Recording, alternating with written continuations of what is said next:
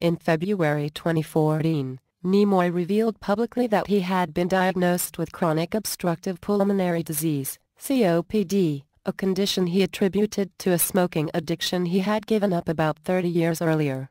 On February 19, 2015, having been in and out of hospitals for the past several months, Nimoy was taken to UCLA Medical Center for chest pains.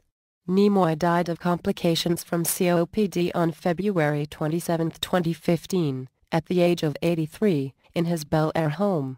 He was survived by his wife, 2 children, 6 grandchildren, a great-grandchild, and his elder brother, Melvin. Adam Nimoy said as his father was approaching the end of his life, he mellowed out. He made his family a priority and his career became secondary. A few days before his death, Nimoy shared some of his poetry on social media website Twitter. "A life is like a garden. Perfect moments can be had, but not preserved, except in memory."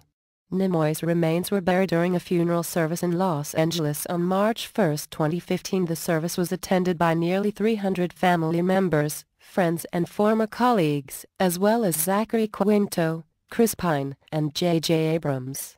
Though Shatner could not attend, he was represented by his daughters.